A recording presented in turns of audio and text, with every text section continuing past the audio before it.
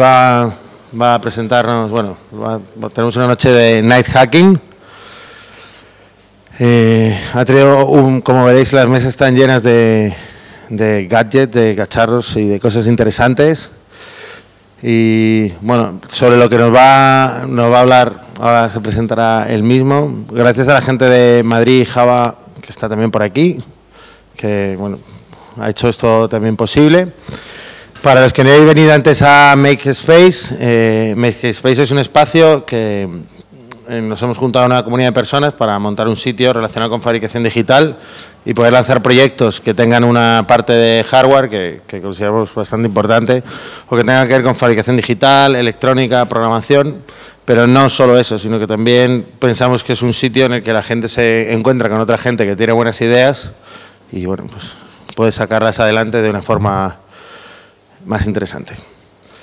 Y bueno, el espacio, este es la parte de arriba del espacio, la parte de abajo no la estamos usando de momento. Tenemos aquí la zona donde vamos a hacer el taller, un taller de electrónica cerca de la entrada, una zona de fabricación digital con máquinas de escaneo y de impresión 3D, un taller tradicional y aquí tenemos unas máquinas de corte láser y fresado para poder hacer prototipos, para hacer diseños.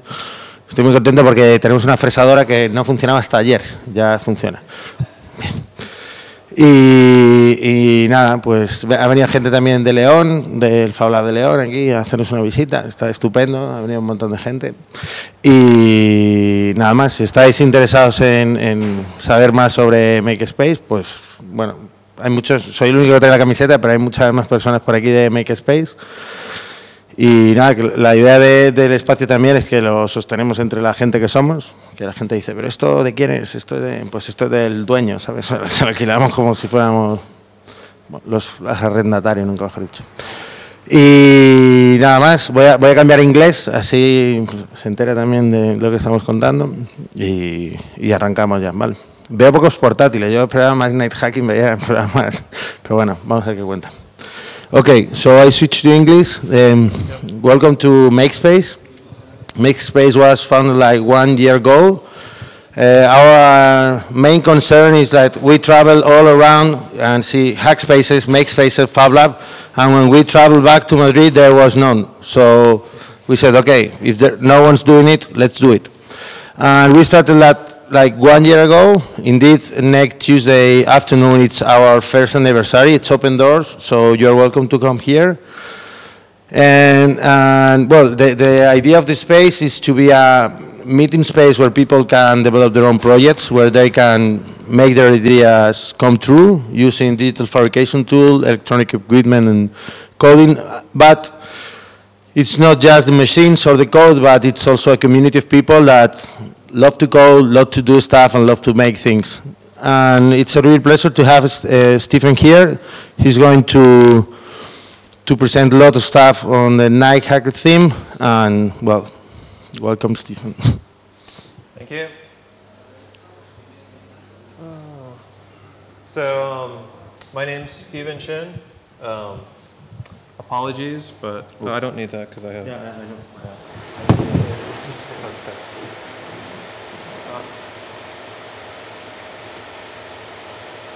Okay, there. Now you guys are on the screen, not me. So, my name's Stephen Shin. I'm a technology ambassador for Oracle. And I brought lots of devices and things to show you as examples of Java running on different devices. I even have hardware that we can hack on if you guys are interested. And I'm doing a crazy motorcycle tour across Europe. So this is the NightHacking website. You can see that our stream is actually live. There's you on the stream, Caesar. And then we have a Twitter feed which shows what's currently being tweeted. If you tweet anything with a hashtag NightHacking, it goes straight out over the live stream. Hold on a sec. Oh, that's right. Okay, I was wondering why my levels were so low and yours were so high with the microphone. There, that should be more equitable. And I'm doing a motorcycle tour across Europe. So this is the tour page. You can track where I am real time. So I'm at Makespace Madrid. If you were watching this earlier today, you would have seen me driving up from Santander, where I spoke last night. Here's a list of the remaining stops on the tour. So I'm going to be headed to Sevilla tomorrow, Lisbon after that, then back to Barcelona. And the final stop in Europe is Devox, France, before I go back and fly over to India for some additional events there. No motorcycle in India. And then you can see some of the additional events down here. So we're live streaming everything. If folks are on the live stream, they can interact via Twitter, or there's also a IRC channel open as well, if they want to comment or say anything. So what I was thinking for agenda today is maybe we can do some introductions here for the folks who are present. Then I'll demonstrate some of the toys and things which I have. And then if we have time left over, we can hack and build some new stuff. Sound good? Yeah? You need Wi-Fi just to tweet around, see, take photos, see the data, you see the value. It's free just to write it down. Okay, so microphone, hold it about, this far away from your face. Say hi for the folks on the stream. Well, oh, and hold on just a sec. I have to switch inputs. Whatever you see up here is exactly what's getting broadcast out over the live stream. So now it's you. well, I'm Abraham Otero from Java Hispano. And Manuel Carrasco, I am a GUID committer as well as an Apache member of the James project, and I work for Vadim. Yeah, it's a nice t-shirt. Hi, I'm José Ignacio Domínguez, and I'm a Java web developer.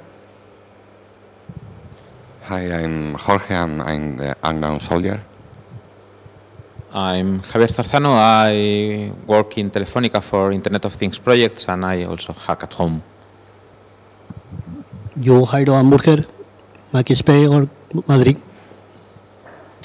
Hi, I'm Diego. I'm a software developer in Autentia. Hi, my name is Andres. I'm working with DGBs. I'm a Java EE developer. Hello, I'm Manuel Moreno. I'm Java developer. Hi, I'm Borja Lázaro. I'm Java developer in Autentia too. Hi, I'm Javier. I'm a member of Makespace Madrid. I'm an engineer and do all sorts of stuff. Cool. And we missed the background. Who wants this? Hi, I'm Alejandro Vélez, and I'm here to watch NightHacking. Hi, I'm Javier Murcia. I'm a telecommunication student at Universidad de Alcalá. Hi, I'm Maria González, and I'm also a student. Hi, I'm José Gavino from Telefónica. Hello, my name is Soraya Paniagua. I'm a journalist, and I write about that kind of things. Hi, I'm David Domet. I'm one of the organizers of Madrid JUG. Also, I'm one of the organizers of Cosmotion, a big event in Spain. Also a Java developer at Autentia. Hi, my name is Carlos, and I'm electronic engineer and Java developer. Hello, I'm Jesus. You're behind the...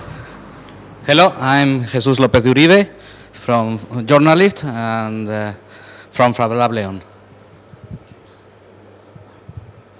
Hello, I am Felipe Vea. I am from Peru. I am here on vacations, so I saw the meeting. I thought it was great to be here. I am a software developer, and I work in a startup in San Francisco. Cool. I'm the last one. I'm Cesar. I'm one of the co-founders of Makespace. I'm also the organizer of Internet of Things Day. And I'm really happy to see so many people here and to have the event. No, thanks for opening the venue up. It's very nice. Very geeky venue here. That's good.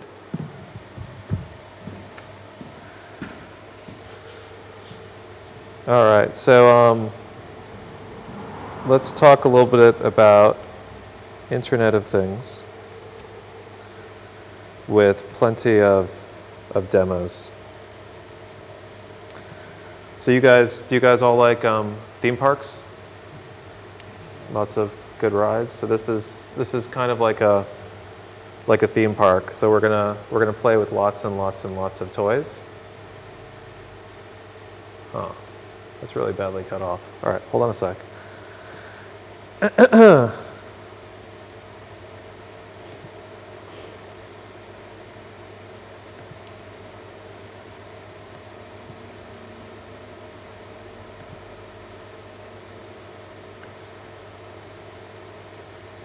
It's still badly cut off. How about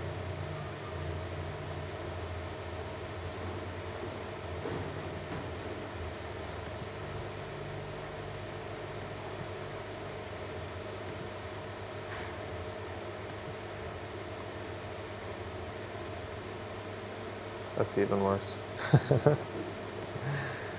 Okay, let me put it back the way it was.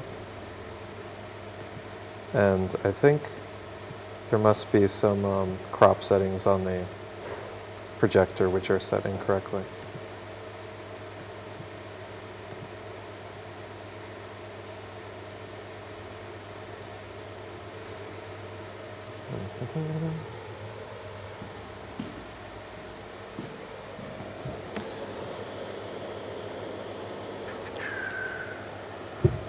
Oh, good. English.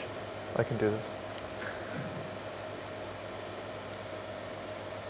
Position.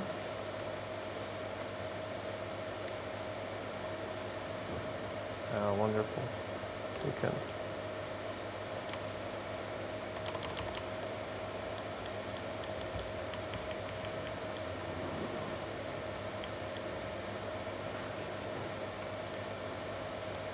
Move it. But we can't shrink it. Maybe. Ah, there we go. Shrink, shrink, shrink.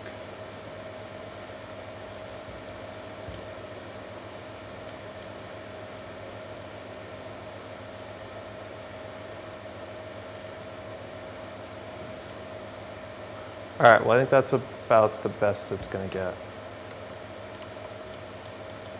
Still cut off, but I can't do much more.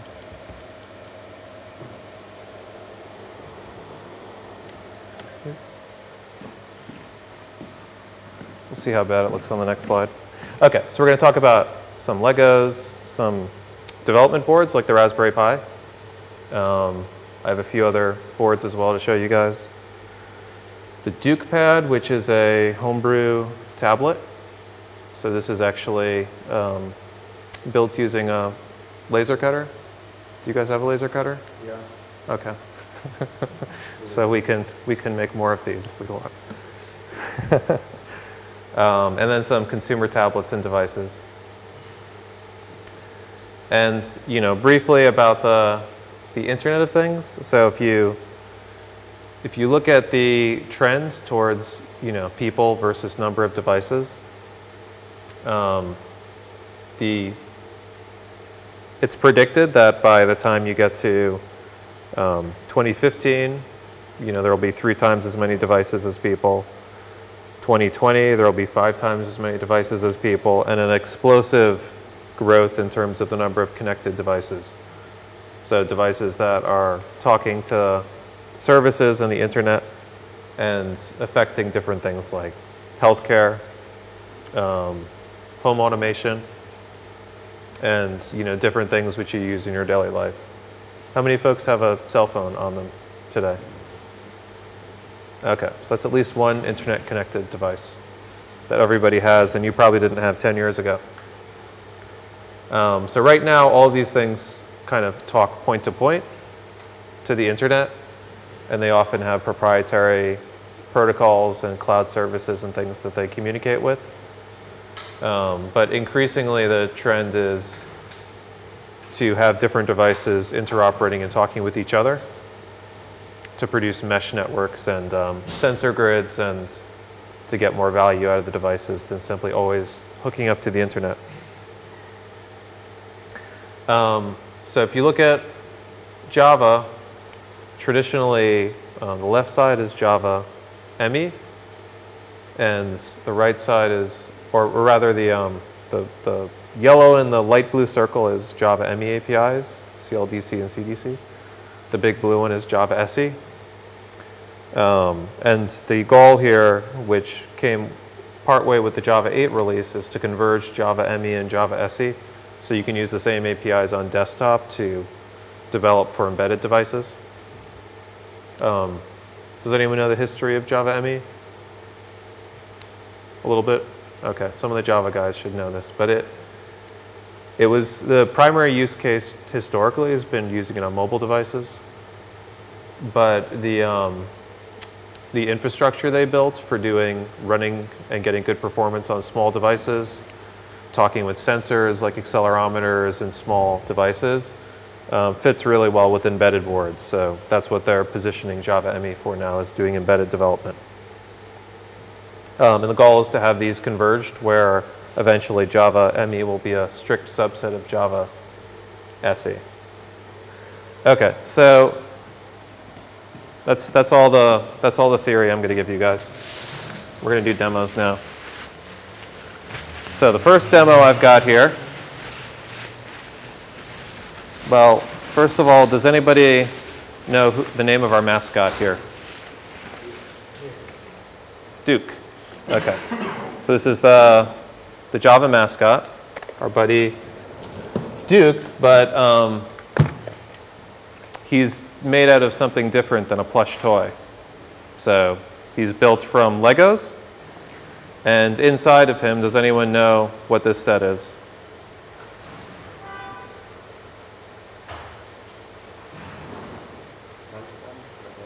Here, let me help you. Very good. This is the Lego Mindstorms EV3 set. And it's really nice because unlike the NXT and the RCX1, which preceded it, the Lego Mindstorms EV3 actually has a full ARM processor inside of it. So it has a TI Citara AM1808, which is an ARM9 chip. 300 megahertz processor, which doesn't sound like much, but for embedded devices is actually quite good. 64 megabytes of RAM, analog to digital converter. I'm hooking up the sensor and the motor ports now. So it's quite a capable brick, and it runs a full Java virtual machine. So the version of Java I'm running on here is Java SE embedded, and on the SD card I've installed Linux, Java SE embedded for Raspberry Pi, and Lejos, which is a open source project to access all of the sensors and devices which hook up to the Lego Mindstorms from Java APIs. Okay, and then some of the motors he has on him. So if you notice he only has 2 legs here. So he's a little Segway. He's going to balance on two legs. Those are using the large motors. The small motor controls his arms. He also has a gyroscope inside of him, so we'd have to open him up to to look at the gyroscope. That's how he tells his orientation and the angular acceleration. He has a touch sensor in his hands, so that's how we'll start him. And then a color sensor in the other hand, which I have to think of something clever to do with, but at least he's balanced with 2 arms. There's an ultrasonic sensor which comes with the educational kit, but what I'm using here is the infrared sensor. They can both be used to test distance, although the infrared sensor is not as accurate, doesn't detect as far, and requires light in the room to do proximity detection, but has the advantage that you can use a remote control together with it. And that's what we're going to do. We're going to play with the remote control. So if you want to build an SD card from scratch, it's really easy. There are instructions on the Lejos website, but it takes you maybe an hour or 2 to download everything and get it up and running. I'm using a Wi-Fi adapter here, so we can talk to the network rather than a USB cable. And if you wanted to recompile the Lejos libraries, that's some information about that as well. But you can just get the ev3 classes.jar file and run with it, which is what we're doing here. This is what the code looks like for developing for Lejos. So if you've done any Java development, it's really straightforward. Just put a main class or a main function in your primary class. And then you can access the APIs using the Lejos classes. So this would draw on the LCD screen. And then when you want to deploy your application, you just copy the jar file over using secure copy, and then execute it using SSH. Okay, so we need some volunteers. Who has kids? Okay, so you know how to hold a baby, right? Yeah. Okay, how many hands do you use to hold a baby? Here, think of this like your baby. Okay, I need a second volunteer. Who's good at remote control cars or planes? Okay, here you go.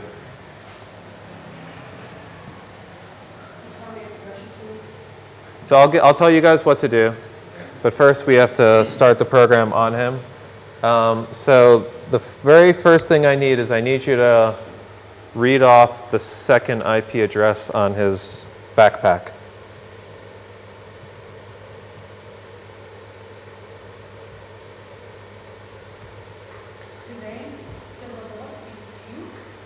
Yeah, Duke.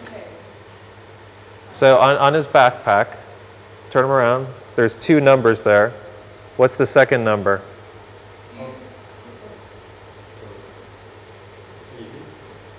The second one is 10015. Okay, thanks. All right, so now we're connected to Duke. So here's what's on him. I already copied over some jar files with some programs. So we're going to run the ev3-way program, which is just a segue algorithm. And once this starts loading, then we'll switch to Duke. Probably the easiest thing maybe, because the camera can't move too far. Maybe you could do it in the center here.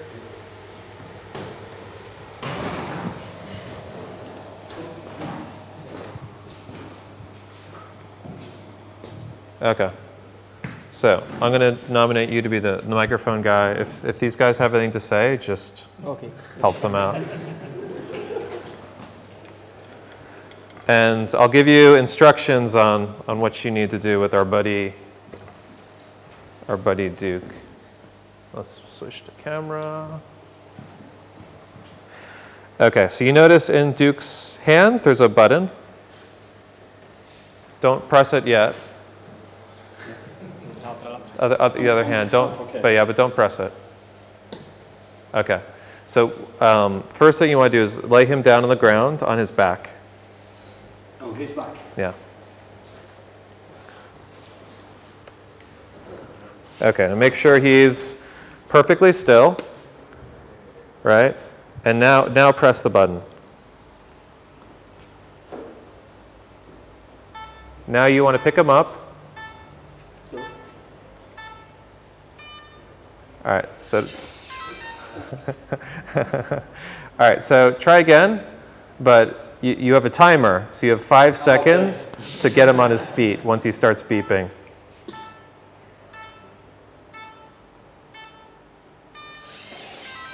Okay, try one more time. Make sure he's perfectly still at the beginning. All right.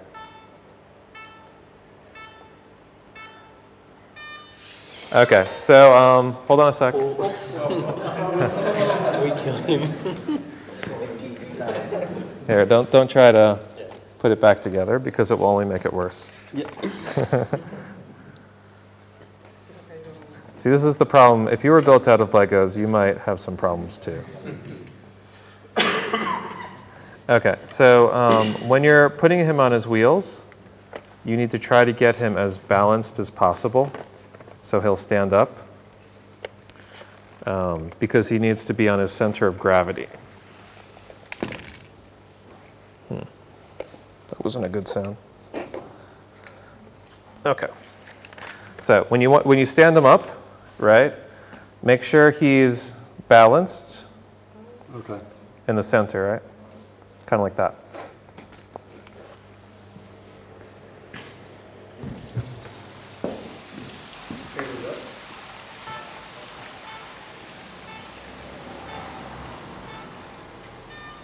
Yeah, good, Leka. Okay. All right, let me restart the program. Hold on. Okay, pick him up.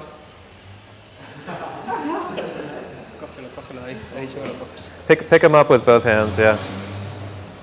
Now, don't just pick him up. Hold him in your hand. And the motors will reset in a sec.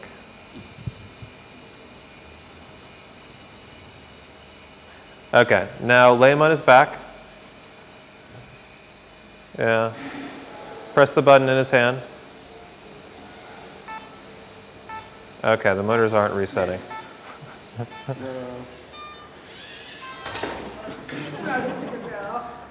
Okay, try one more time now. Now his motors have stopped, it'll be easier.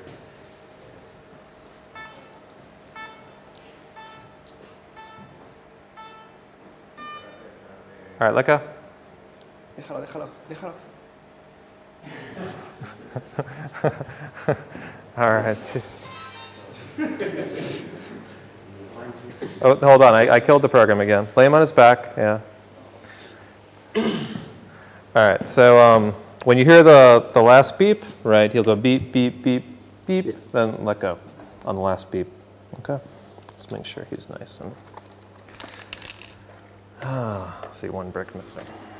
It's shaking around inside of him. Okay, try him again.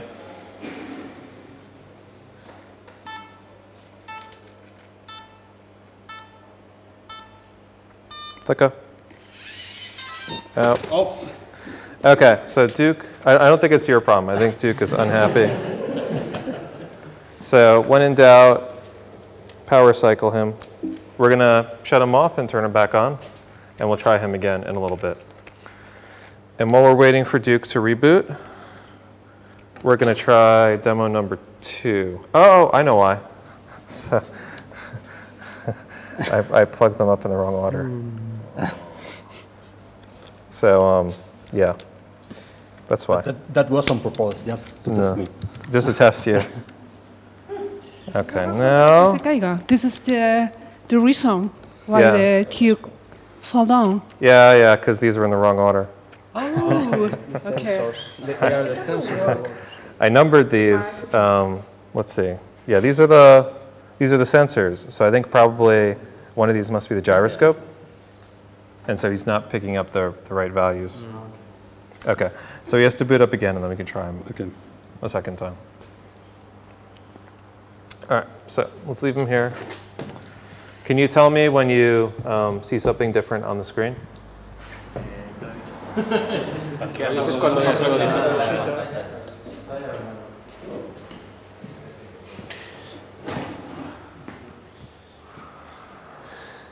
All right, so while we're waiting for Duke to reboot, we will skip to the next one, which is Raspberry Pi. So how many of you guys have a Raspberry Pi of your own? Okay, so quite a few people in the room already have Raspberry Pi. It's a really good embedded device to start hacking on because it's fairly cheap, has a pretty good processor. It runs a Broadcom BCM 2835 processor, which is 700 megahertz. You can overclock it to about 1 gigahertz.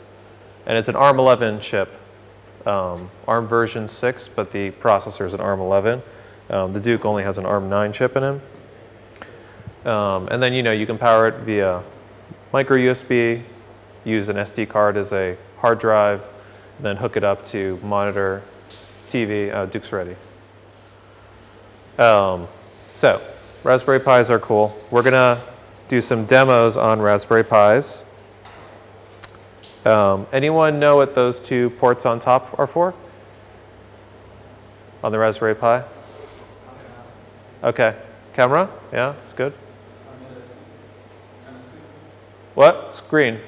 Yeah, okay, very good. All right, so you know a little bit about the Raspberry Pi. Yeah, so those, right now there's no screen which works with the Raspberry Pi because the Pi Foundation hasn't put out a screen, but you can use this screen as a replacement. It uses an LVDS panel which hooks up to the HDMI port and then gets touch events through USB. And this is made by Chalkboard Electronics. They have a 10-inch and also a 7-inch version. So this is the 7-inch screen we're going to play around with later on. Okay, and I think, what else do we have at Raspberry Pi? Other boards, Java SE embedded, Dukepad. Okay, so let's do some demos. So we're going to start with Lego Duke again. So grab Lego Duke. What's his IP address this time? The same one. Same one.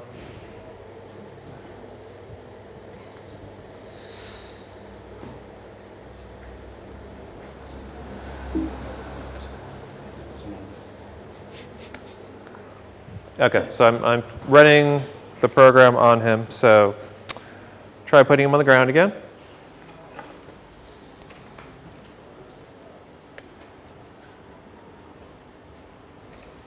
So I think I have pressed this button. It's okay. It doesn't do anything. Okay, now same thing. Press the button in his hand and see if you can balance him quickly.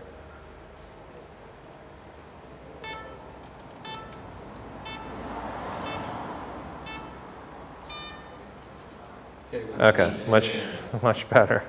All right, now let me explain how the remote control works. Who has the remote? I was making the movie. Sorry. No, it's okay. If you want to do the movie, then maybe he can use the remote while you're filming. Yeah, let's do it. Okay. So the way the remote control works is each time you press the buttons, it makes them go faster. So just click it once or twice. Don't hold it in. Okay. Left, right, backwards, forwards, and this is stop. Backwards and forwards. Yeah. Que chuli. And the IR sensor is in behind him. So if you stand behind him, it'll be better. Sorry. So go behind the robot. Oh, okay. Behind.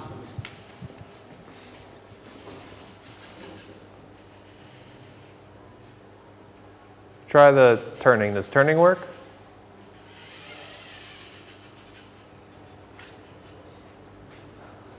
Come here. Come over here. Hey, you. Hey.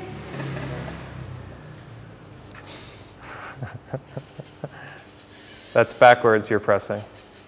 Try turning. Try the top buttons.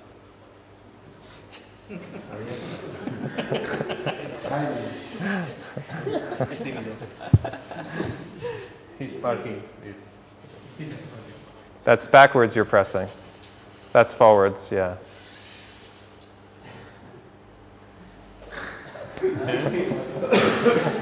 I think it's shy. He's a shy guy. Yeah, he is. Oh, there he comes. Okay. Now try the top buttons. Try turning.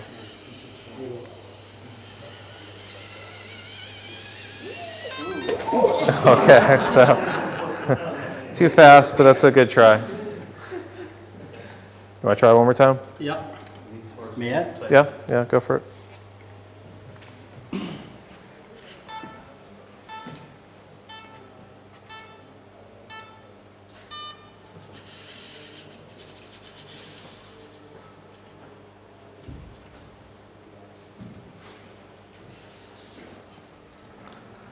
All right, so sometimes on the second try, the IR sensor has some issues. So pick them up, and I'll reset the program quickly. Okay. Just grab them, yeah. Okay, now the program's restarting. Give it like 10 seconds, and then you can try it. Not quite yet.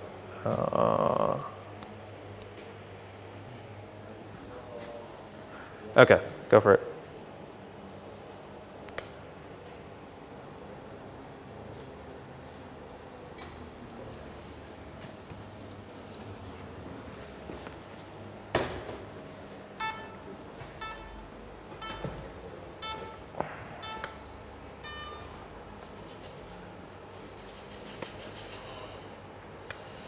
Press the stop button on the top if you want to slow them down or stop them. The big button. The top. That, okay. Yeah.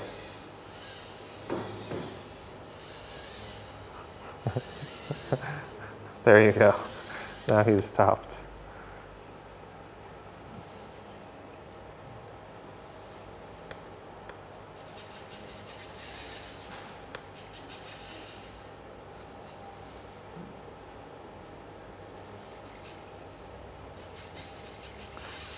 The IR sensor is behind him, so it's better to stand behind the robot.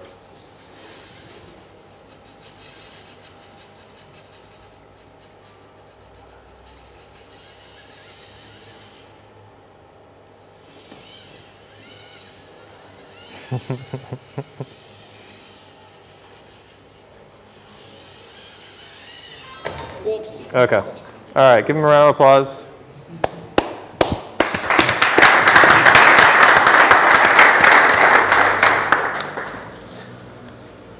All right, so that's a quick example of what you can do with Lego Mindstorms running Java on him. You can find more information about how to do this on the Lejos website. Next thing we're going to look at is Raspberry Pi.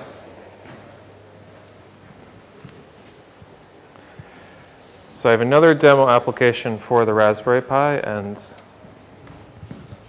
like you may guess, it also needs some volunteers to help out. So this is a Raspberry Pi on a breadboard. So this cable's hooked up and it has a Pi cobbler hooked up to the breadboard.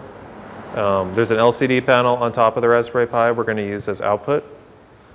And then some sensors, a pressure sensor and a light sensor, which got horribly squished in my bag. But yeah, it looks like no wires are crossing too badly. Okay, so does anyone know the best way to power a Raspberry Pi? How do you power your Raspberry Pis at home? USB? Connected to like a cell phone charger or? Cell phone charger.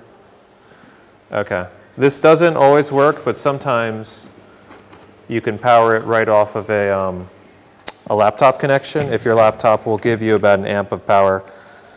Depends on the laptop how much power it actually wants to give you. And then how do you guys hook up to the Raspberry Pi to do stuff on it? How do you work with the Raspberry Pi? HDMI hooked up to a screen? Yeah, okay, so this is headless. So what we're going to do, instead of hooking up to a screen, is we're going to hook it up via Ethernet to our computer here. And I'm going to use internet connection sharing to set up a DHCP server that the Raspberry Pi can talk to. But if we had like a Ethernet hub or something, we could plug it into the Ethernet hub and talk to it that way, which is probably slightly easier. Once the Raspberry Pi comes online, I've set up NetaTalk on it, so it'll show up in the Finder. That's Bonjour protocol for Mac. But it is still blinking and booting, so I don't think it's quite on yet.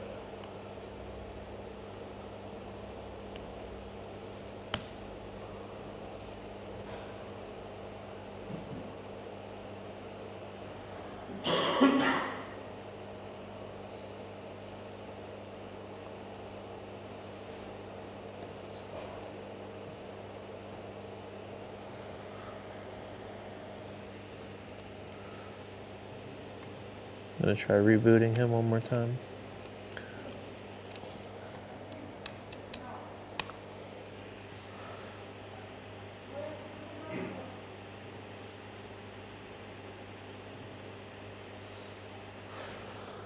Okay, now he has a happy activity light. So the Raspberry Pi takes about 60 seconds or so to boot up. And then you can log into it via SSH and do stuff on the Raspberry Pi. Do you guys know how much memory the Raspberry Pi has on it? How much RAM? What? Depends. How about Model B? New second generation Model B. Yeah. Very good. How about the Model A?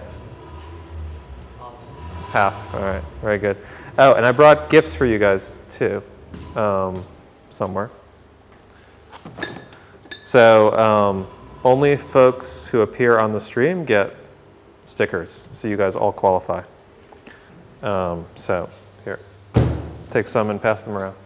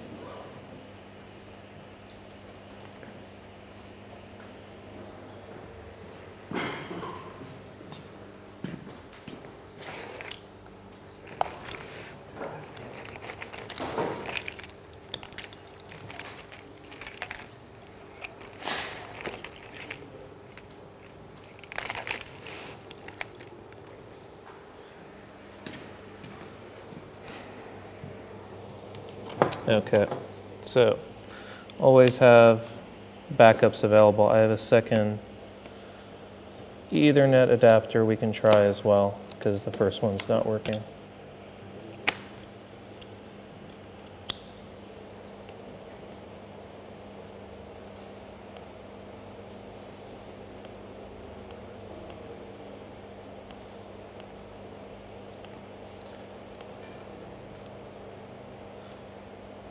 All right, now we got a second Ethernet adapter.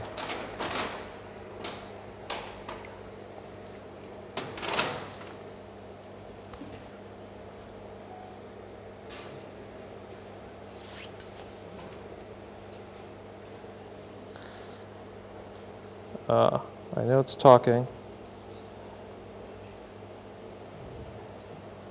And it's unhappy.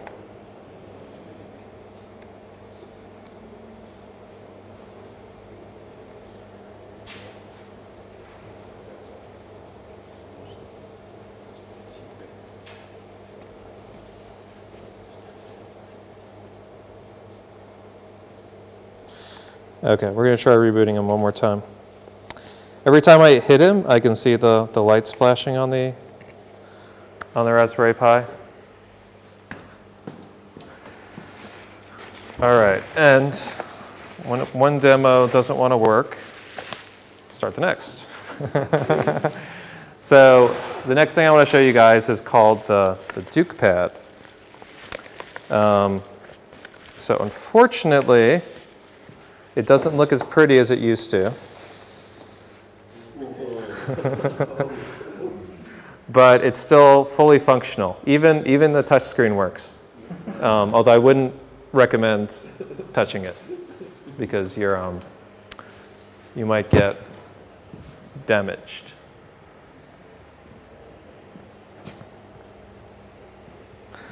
So what the Dukepad is it's a Raspberry Pi.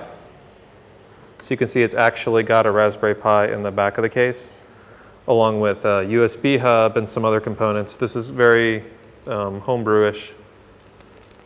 We built this in the Java demo team to showcase JavaFX, which is a visual UI toolkit for programming with Java.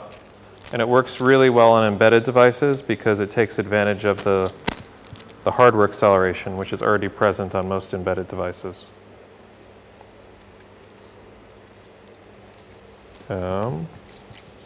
Okay. This guy used to be powered off of a battery, but in order to make it easier to show it to you guys, I replaced the battery with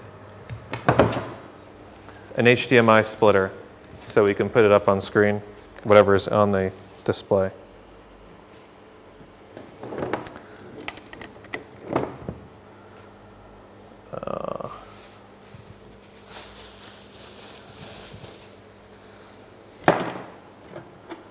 Okay, watch out for glass shards on the table. I think they're still flaking off after the damage.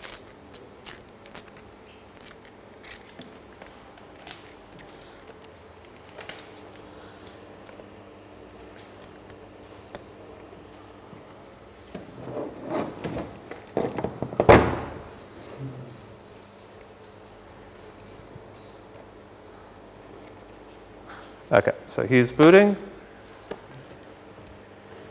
And I'm going to put exactly the same screen up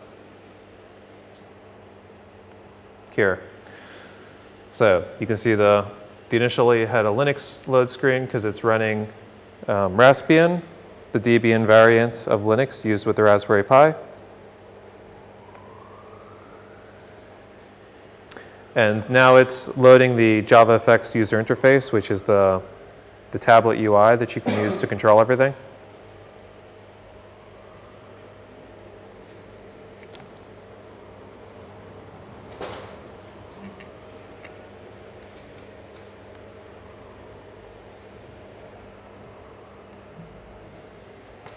And you can't see in the top left corner, but it's now listing all of the OSGI modules which make up the different applications which are deployed. So normally, like if you have an iPad or an Android tablet, right, you install IPA or APK files. The way you install applications into this is simply via a dropping jar files that are OSGI bundles. Okay, so I'm going to attempt to do this without cutting my finger too badly. Okay, now we're logged in. here's an example of a JavaFX game. If I can get it to, there we go.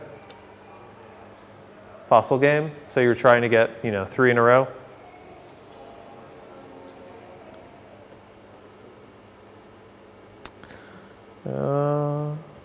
I'm not very good at this game, as you can see. Oh, combos and bombs. I'm good at making bombs blow up.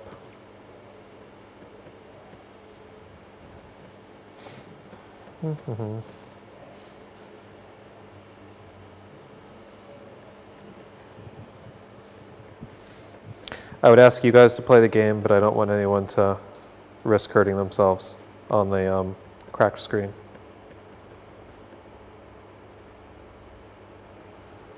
Oh, almost there. Okay, so level completed. So you can see the performance is pretty good on the Dukepad. You can also do 3D with this. So JavaFX has 3D APIs. Here's a 3D cube. And you can do media some days. So what do you guys want to see? You want to see the Java 1 trailer, or you want to see Iron Man? Java 1 trailer. Java 1 trailer. Good. That's the right answer. Okay, so this is the Java 1 movie from 2 years ago? 2 or 3 years ago, I can't remember which. With some of the finest rapping coders. I don't think any of the guys who played actors in this role are actually coders, though. They're just actors.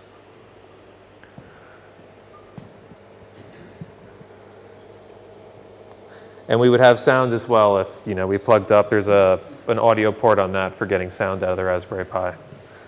But as you can see, the Raspberry Pi has really good performance for video processing. This is an H.264 encoded video, and it works great on the Raspberry Pi.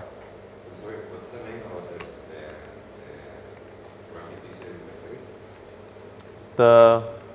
The UI toolkit used? UI toolkit? Yeah, it's JavaFX. JavaFX. Yeah. Which it comes with, starting with Java 8, it comes with the standard Java release.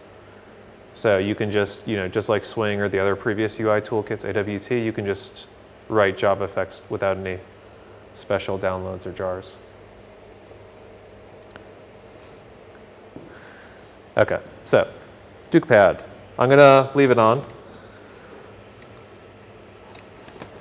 but show you a little bit about how he was designed. Okay, now our demo's working. We can go back and do this demo. And this happened once before where I couldn't connect to my computer. And I tried a couple different things, but I couldn't figure out what finally made it work. But apparently the secret is rebooting this machine.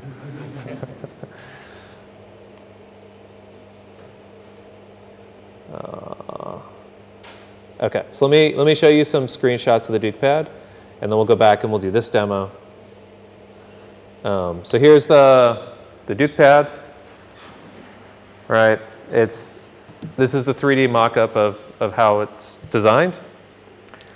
So that's actually the stacked cases and the components in a 3D rendering. This is on a laser cutter when we took the big sheet of plastic and then etched out the design. So we have the files online as PDF and CAD files if we want to try to print it out on a 3D printer or the laser cutter here. You need to get the right thickness acrylic as well. To get the right sandwiching, you need the right thickness to make everything work. It has a USB hub in it, an LVDS panel, the same one for chalk electronics I mentioned earlier. Battery, here's it being assembled bit by bit. That's almost complete. What's that missing? Okay, so that's, yeah, that's almost everything except the battery. And there's Gary, who's one of the demo guys, and also he does all the testing of new embedded boards for the Java team as well. So he's a cool guy. And you can actually find the schematics on the Dukepad website. You can't see the URL because it's in the top right and the projector is cut off horribly, but it's j.mp/Dukepad. Okay, now you can see it right here. So if you go to that website, it has all the files, the software is open source, the hardware components are all things you can buy off the shelf. So other than some soldering and the laser cutting, there's not really a lot that you need to custom build. Like you don't need to custom do any chipsets or anything crazy. Okay, so demo time again.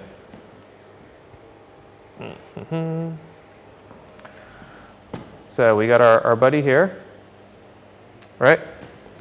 And now we're properly hooked up to him on the computer over here, because if we look in the Finder, we can see that the device is showing up, LCD test board. And that's not the terminal.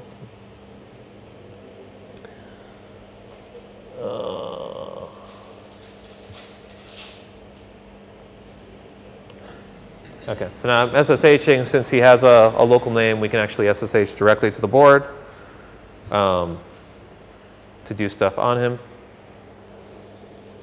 And I built some sample applications with Gary's help to test out the analog to digital converter. And we're using the Pi4j library. So Pi4j is a open source library that lets you access the different GPIO pins on the Raspberry Pi to integrate with hardware sensors.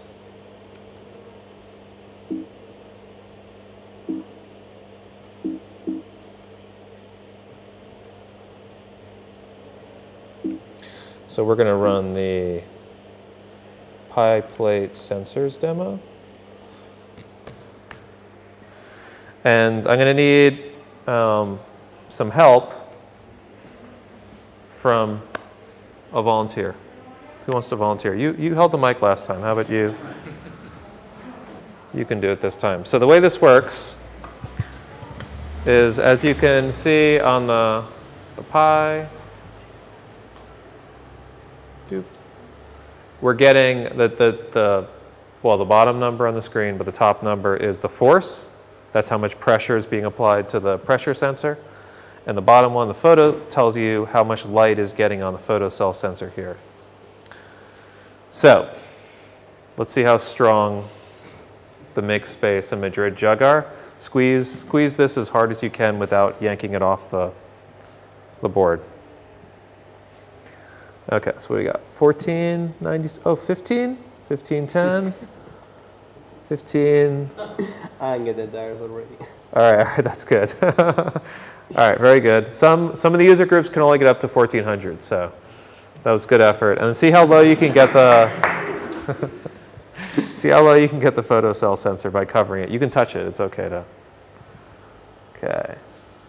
40, 30, 20s, 23, 22.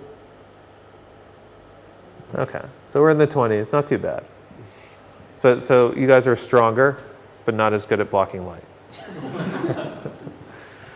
All right, so that's just a quick example of what you can do with the GPIO on the Raspberry Pi. I think if you're going to use a Raspberry Pi, really the thing to do is play with GPIO and do hardware projects with it, because otherwise it's just a computer if you're not interacting with other hardware devices. Now I have some other boards with demos that are in various incomplete states. So I'm going to show you the boards, and later on we can play and hack around with the boards if you want to.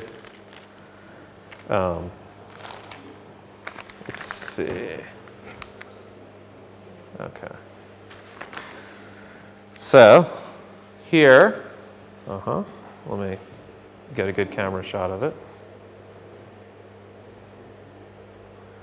Okay, this is the Gemalto bubble board, or now they call it their development board, concept board. Concept board is their new name. But the cool thing about this is it's larger than the Raspberry Pi and has more, sensors and things on it.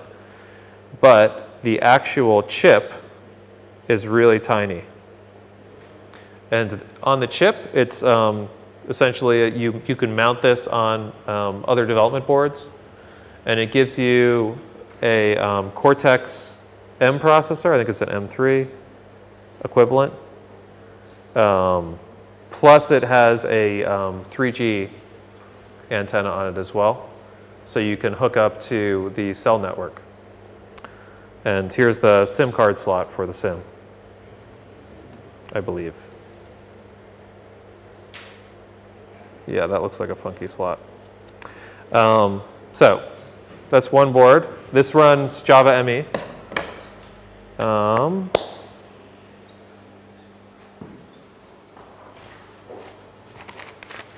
All right, I have a second board here. This one I have a demo working on that used to work, and then when I was at Garrett's place, I decided to throw it across the room for some reason. And now the demo doesn't work as well as it used to. But this is a UDO board. And the nice thing about this guy is, does anyone have a like a cell phone with a light on it? Light. Or could you just hold mine? Here, because we don't have quite enough light. But if you shine a little light on the board, it'll be easier to see. Yeah. How's that? Better? Okay. So this big heatsink is where the processor is. It's like a Raspberry Pi, but it's an ARM version 7 chip. It's an IMX6 chip. It's quad-core, 1 gigahertz. And it has a Atmel chip, which is kind of like an Arduino. This is Arduino compatible. And an Arduino shield for the pins. So it's compatible with different Arduino devices if you want to hook them up directly. And you can use the Atmel chip for analog and the Raspberry Pi for digital and kind of get the best of both worlds by communicating over a little serial bus that's built into this. So this is a cool board. And the last board I want to show you guys, here it is. Okay, so this guy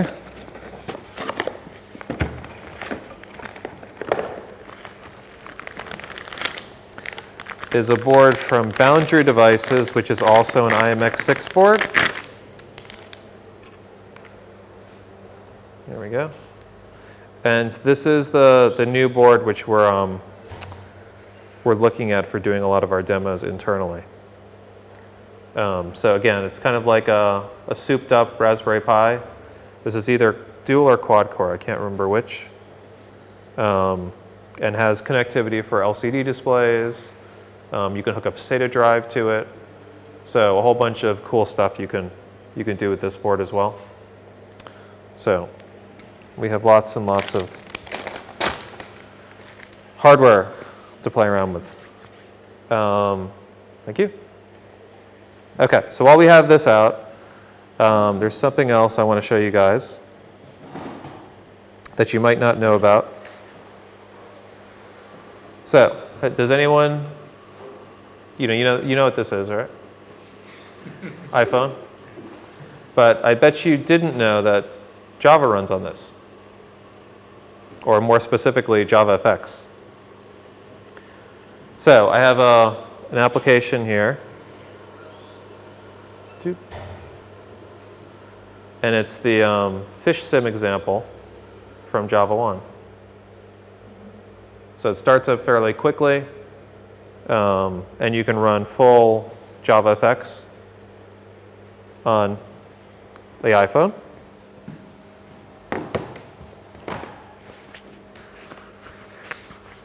Oh, that was a bad sound.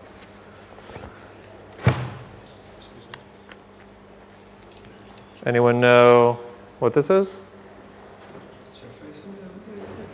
Okay, close, but Google, not Microsoft. Is this a Chromebook? What? Is this a Chromebook? No? Oh.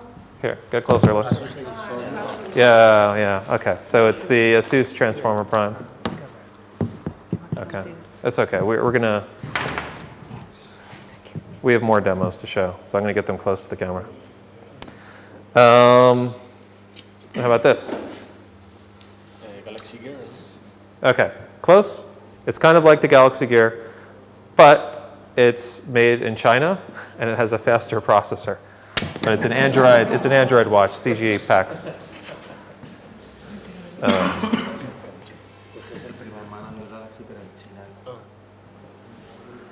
So we'll start with our buddy, the ASUS Transformer Prime, and we're gonna try Mimi Quest, which is a game that Johan Voss wrote. Johan Voss is the one who's supporting the open source JavaFX port to Android.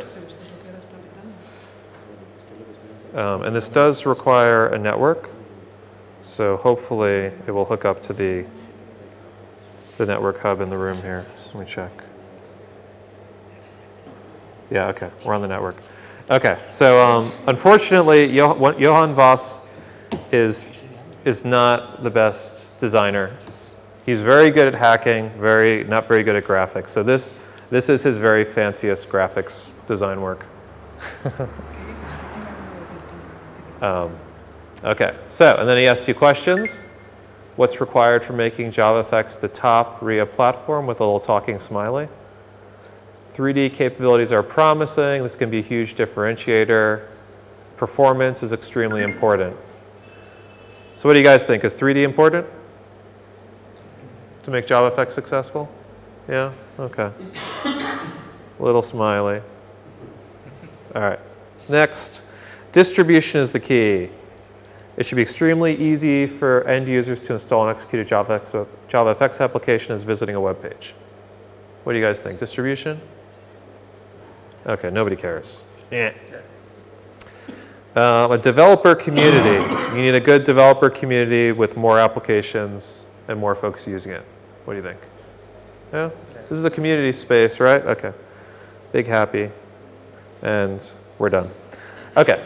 So just a quick example. It talks via backend Java web service in an Amazon cloud, so it's deployed to the cloud. It's a JavaFX application running on the tablet here. And you can do much cooler graphics than this. How is the application? Have you compiled it to Dalvik, or have you moved the device and installed a virtual machine?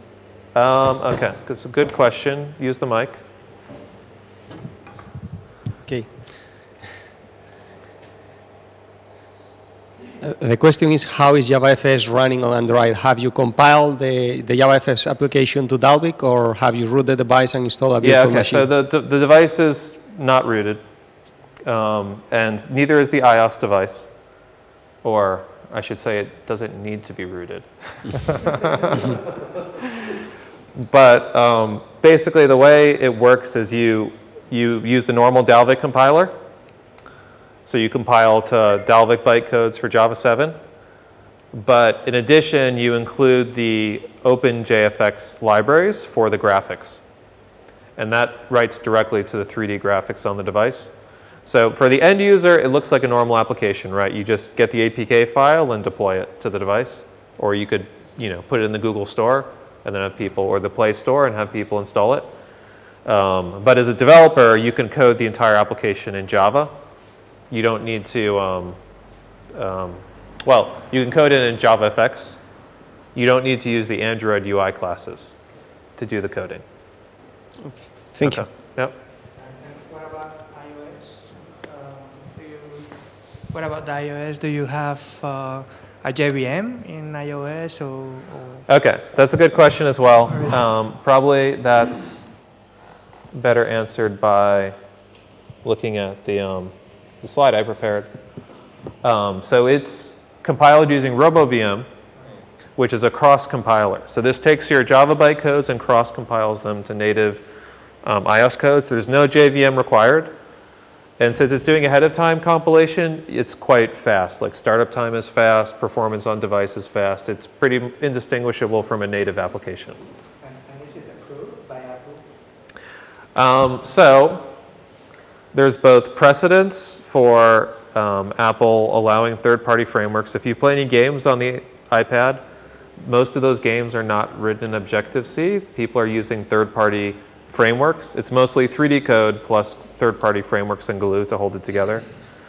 And there's already a number of applications, about 20 or 30, which have been deployed using RoboVM to the store. So, you know, there's not an endorsement from Apple. They don't usually endorse anybody. But it's not forbidden by their terms of service, and there's plenty of other people who are doing this. And then for the Android stuff, this is the website for the Android port, which Johan's working on. And of course, you can't see the URL, but there it is. It's bitbucket.org/javafxport/android/wiki/home.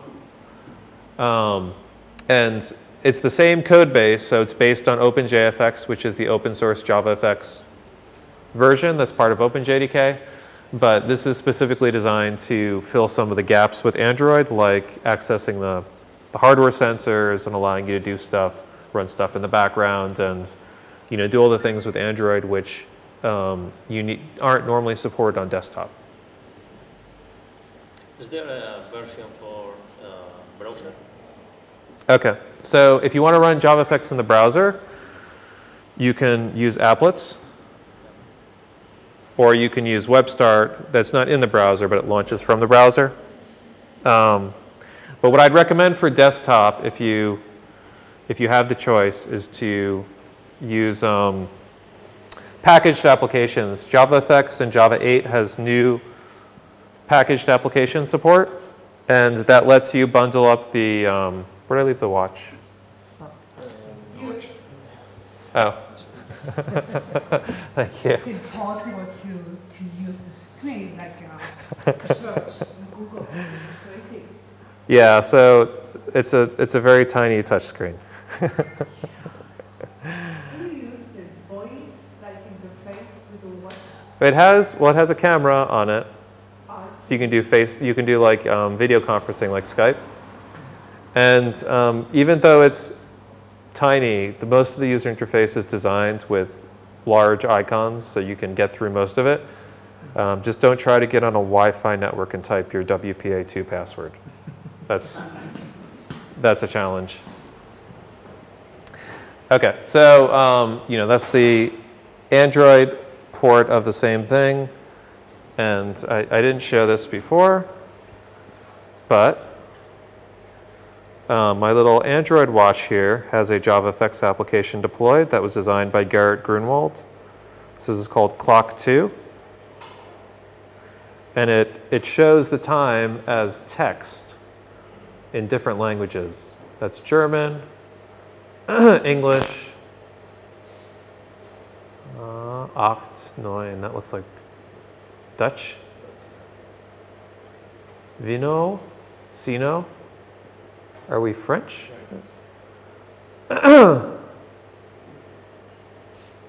Dos, siete. This is probably Spanish. Cinco. I think we made it to Spanish. Okay, and you can change the color. That's impossible to see. Okay. So yeah, so the camera likes black and white the best. And you can also change it to have a visual view with numbers rather than words.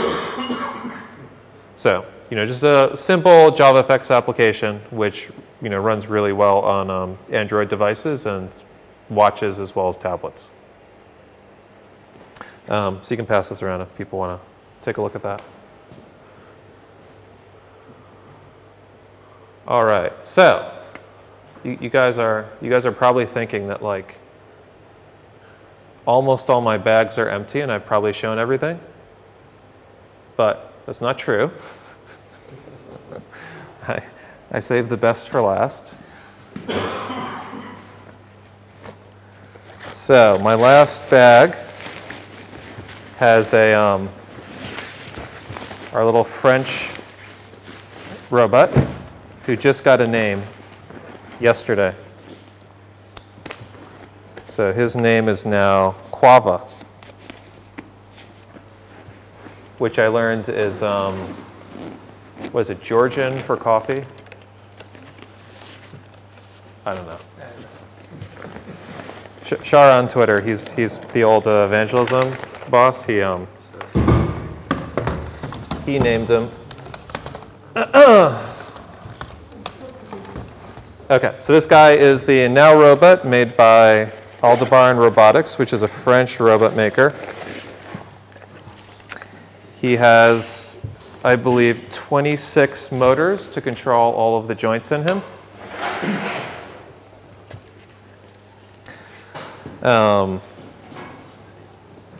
Various sensors as well. So on his head, he has tactile sensors. So you can touch his head in different places, and he can, you know, for yes, no, if you want to.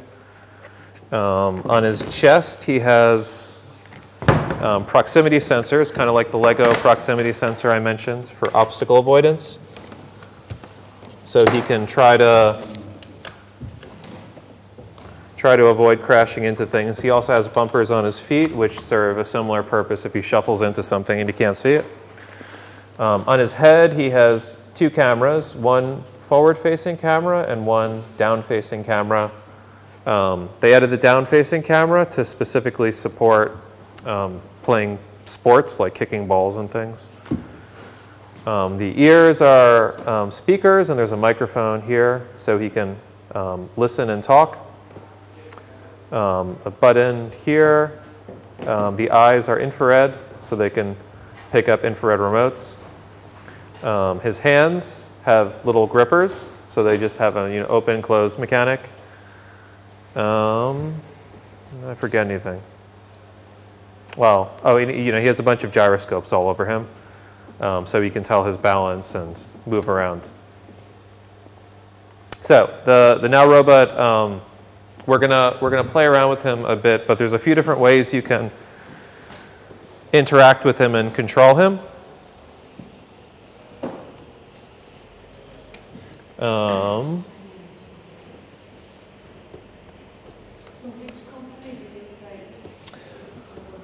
So it's made by Aldebaran Robotics. They're in Paris. Aldebaran, A-L-D.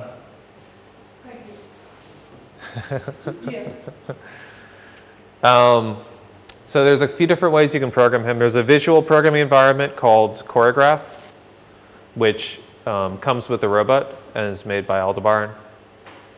So I'll show you guys that, and that's a good way to get started. But you can also program to him using direct programming languages. So the core APIs are written in C, but they have wrapper APIs in Python and Java and a whole bunch of different languages. So right now he's executing a program called Now Life, and he's going to kind of look around for things in his field of vision. So if you try to get in front of him, right? Okay.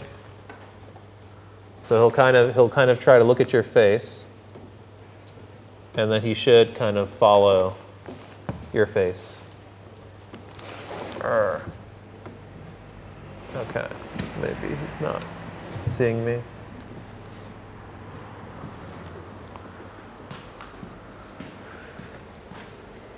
Well, the best way to see what Now is seeing is we can actually connect to him via Choreograph, and then we'll get a camera view of whatever he's currently looking at once we're connected.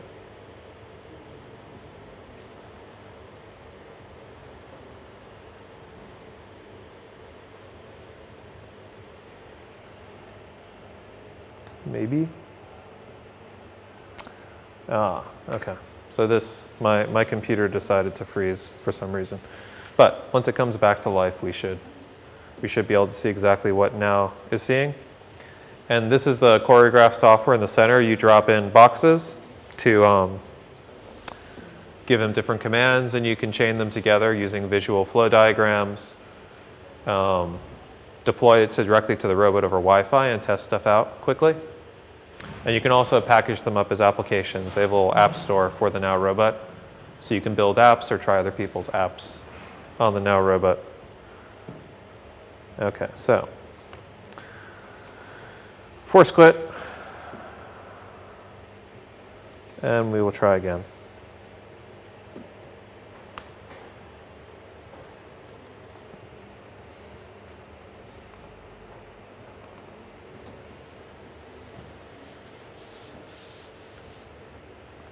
Having only the finest luck with demos today.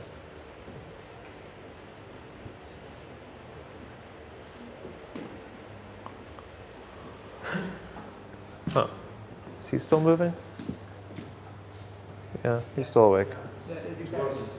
Oh, okay.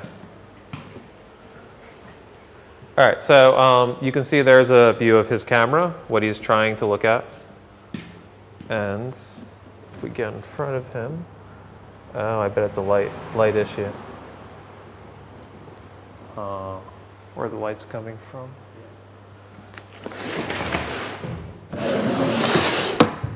Come over here.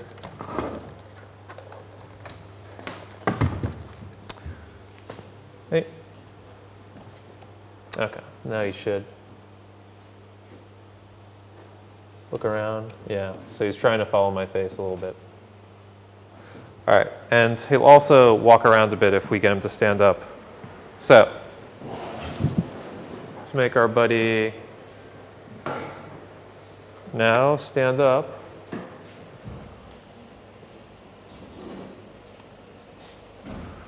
I'm going to drop in some items into choreograph. Oh, there, now he's looking at the ceiling. So there's a bunch of different built-in boxes for, saying things. So we can get him to say hello to you guys.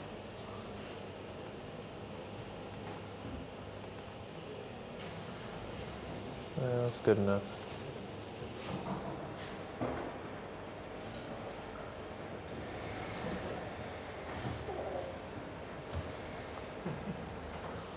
Okay, that was not very loud.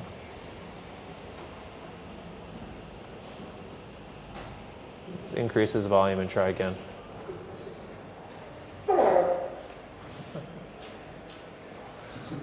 Okay, so he did a little animated say. And we can also make him stand up. Motion, wake up, stand up.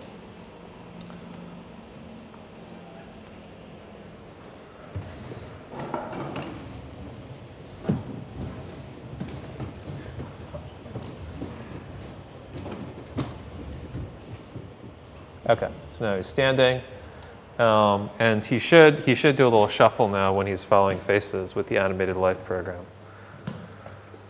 Okay, come on, walk this way. Yeah. Oh.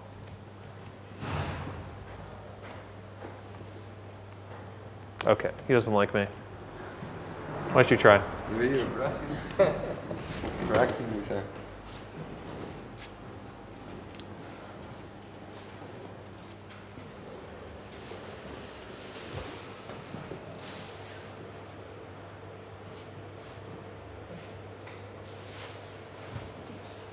No, he doesn't like you either. Now he's looking at you.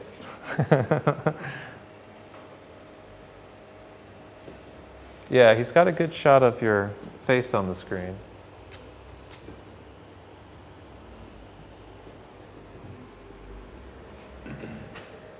So he is tracking your face.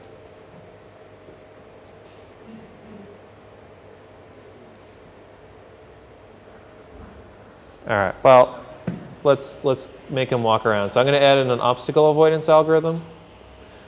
And let's move him to the ground so he has more room to walk around. And he should, we'll take this out too. He should walk around, and whenever he bumps into something, he'll try to reposition and walk around them.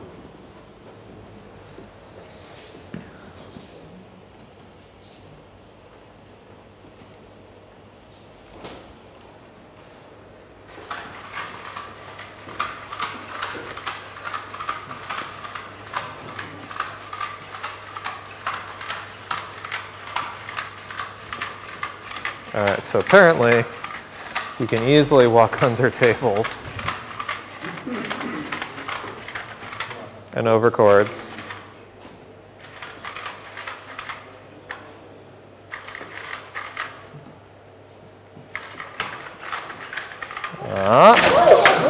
Ouch. All right, so you notice he noticed once he was about to fall down. So the Now Robot's pretty smart. He'll protect himself when he falls. And then when we rerun the program again, he'll get up from this position. So I'm going to pull the cord out of the way. And he should be able to stand up from pretty much any position.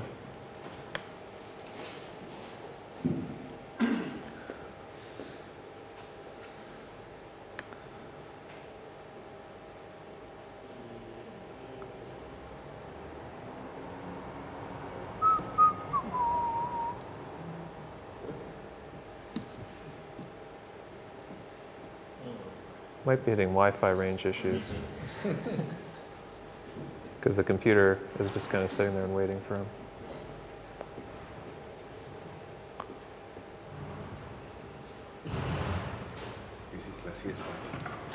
Oops. Stiffness removed. So whenever you pick them up, always remove the motor stablers. So it's safe to move him around. Otherwise, his joints are stiff and they tend to overheat. Okay. All right, now we're hooked up to him again. I think it was a Wi-Fi range issue. And we'll try running again.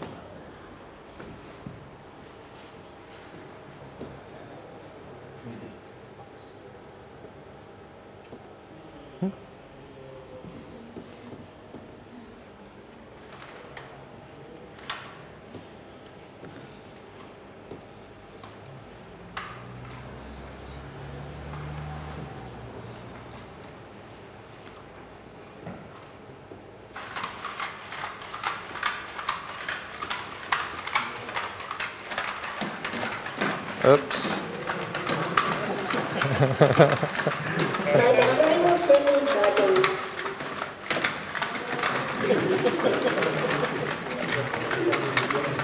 Okay. So I think this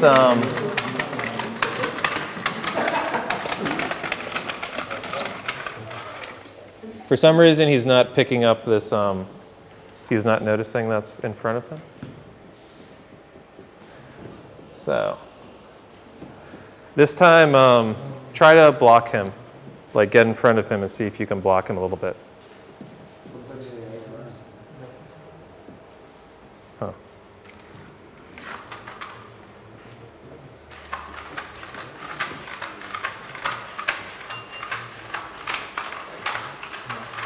Oh no. Okay, so his obstacle avoidance is not very happy at all. He was happily avoiding stuff yesterday. Come on. Stiffness removed. All right, well, let's try the next trick. Come on now. So first we're going to plug him in because his battery life is about half an hour. Not nearly long enough. And then I mentioned we can hook up to him via Java as well. So I'm going to switch over to IntelliJ and then see if we can run a program on him directly.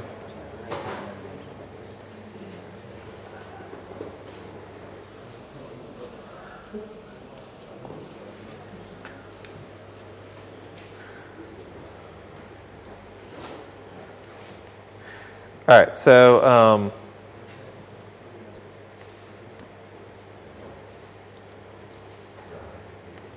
here's a Java programming environment. And, well, here you can see a really simple application to run on the now. So we're going to hook up to them over Wi-Fi. Then we're going to hook up the text-to-speech service. And then say, hello, night hackers. How do you like the Madrid Makespace? Make sure we have the right IP address. 10.0.13. 10.0.17. And we'll give this a try. Hello, night hackers. How do you like the Madrid Makespace? Okay. And the next program is a little more complicated, but this one takes a picture of you guys.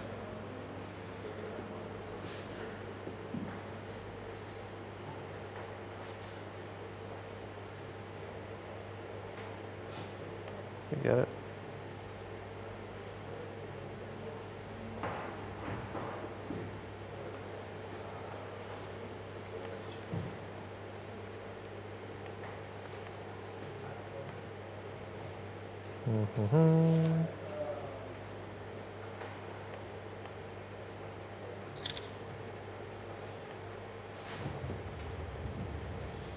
I'm going to take a photo. 1, 2, 3, smile.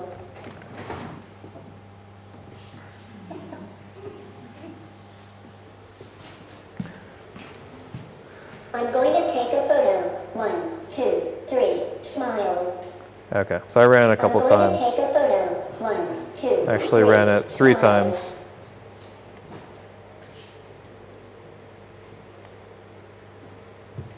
Okay, and then you can see on the screen here, here's our picture. Sending you the picture by mail. Sending you the picture by mail. All 3 of them came at the same time.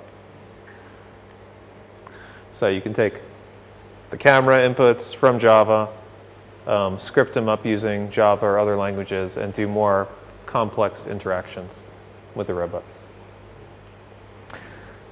Okay, so that's a little bit about the Now robot. And now I really am out of demos. So I'll mention a few things in closing, and then we can do whatever you guys want to do.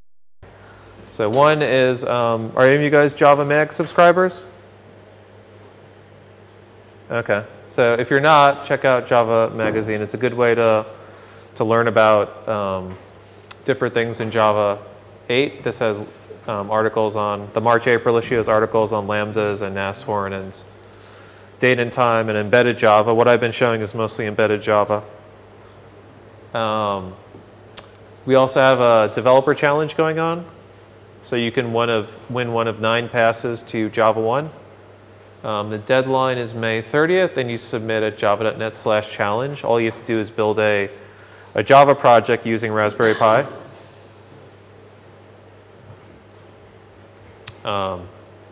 Let me know once you're done taking pictures of the slide.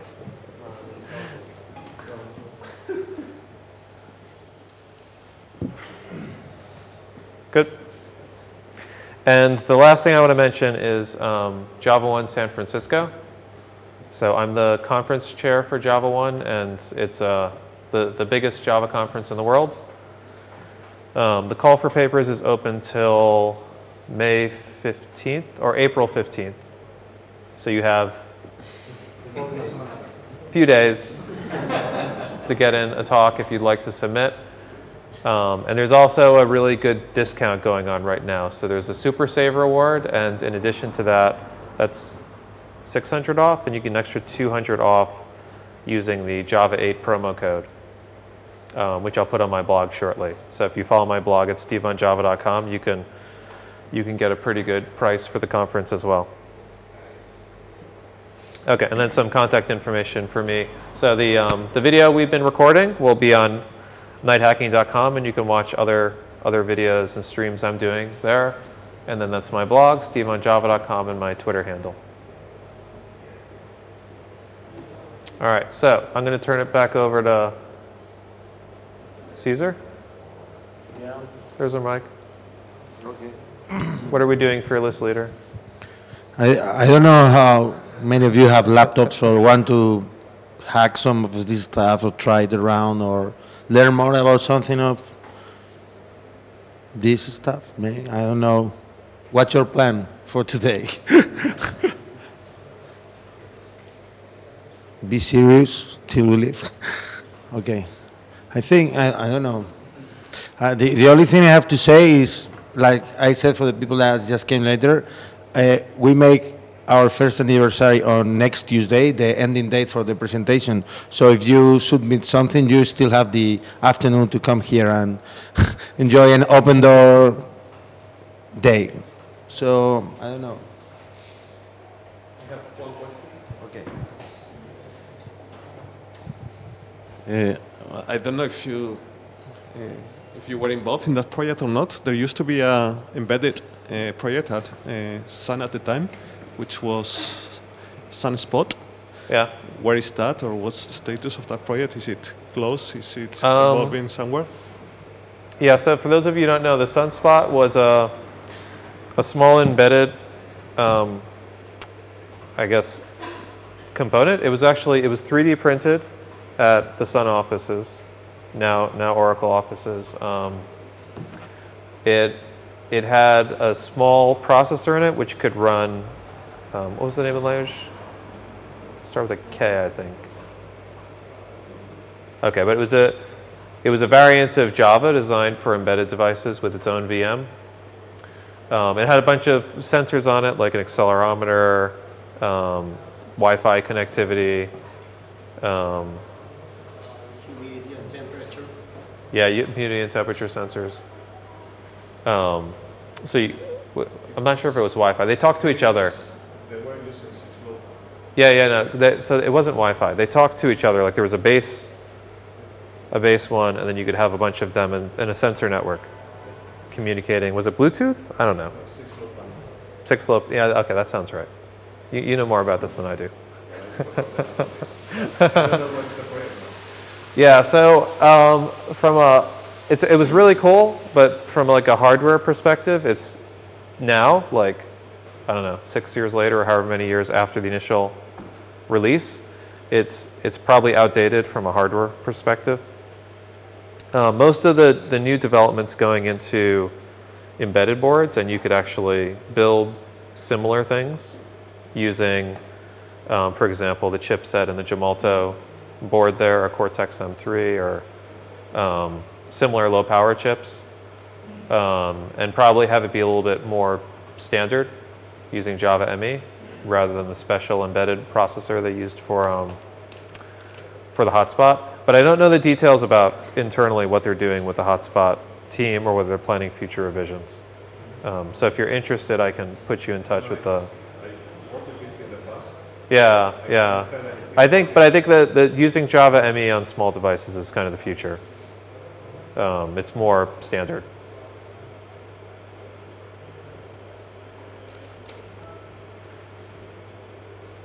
Okay, so if there aren't any other questions, like I'll keep the demos out and we can play with demos. Or if anyone wants like a hardware project they want to fiddle around with, then we can play with some of the boards. Or at some point, so I drove all day, so at some point I need to get food too. Yeah, we have covered around. So, yeah. Whatever you want, we are ready. So, no. Don't be shy, please. So, don't know, take your laptops and do stuff. Whatever. Feel free just to try the demos. This clock is really fun to check. I don't say anything about it. Really fun, really surreal experience, really. Well, I don't know what else to say. All right, so I'm gonna end the stream. Thanks everyone for joining us online.